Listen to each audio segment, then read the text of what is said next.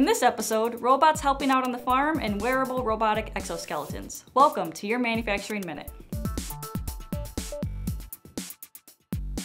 We all know Old McDonald had a pig and a cow, but soon robots could be joining the farm. With a flexible frame, agricultural robot Thorvald is able to traverse uneven terrain and is agile enough to navigate between rows without touching plants. According to its creators at the University of Lincoln and the Norwegian University of Life Sciences, Thorvald was designed to be used in a variety of tasks, including deployment as a multi-purpose, lightweight carrying platform, as a sensor platform to monitor crops and soils, and possibly precision weed control.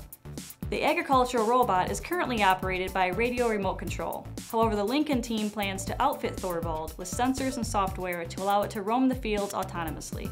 While doing this, it will use a cosmic ray soil moisture observing system, or COSMOS, to keep track of soil moisture. Data collected from the robot's trek through the fields would let farmers know which areas need water the most. Researchers say Thorvald is one of the key innovations to future farming. Potentially, Thorvald will be able to measure other factors of soil and crop quality, allowing farmers to increase the precision of their agricultural systems. Additional tools would allow the robot to assist in other areas, such as seeding, weeding, and spraying. How do you see this type of technology being applied outside of agriculture? Let us know what you think in the comments below. Wearable robotic exoskeletons could revolutionize the way factories operate by assisting human workers in lifting heavy loads or performing tasks more efficiently. But such exoskeletons are already in use in medicine, and a team of researchers from China and Denmark recently announced a dramatic advance in those robots' capabilities. Their prototype exoskeleton, like others, can fit around a patient's lower limbs to assist with rehabilitating the human gait. Unlike others, however, the mechanism slides and rotates in order to mimic the complex natural movements of the knee joint.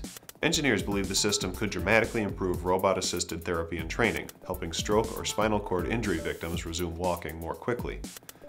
They hope to test it with doctors and hospitals before spiffing up its appearance and commercializing it. The team also believes that the technology could eventually be used to develop a bionic knee joint. Could a better robotic exoskeleton help factory workers in addition to physical therapy patients? Let us know your thoughts in the comments below. That's all the time we have for today, but tune in every Tuesday and Thursday for your next Manufacturing Minute.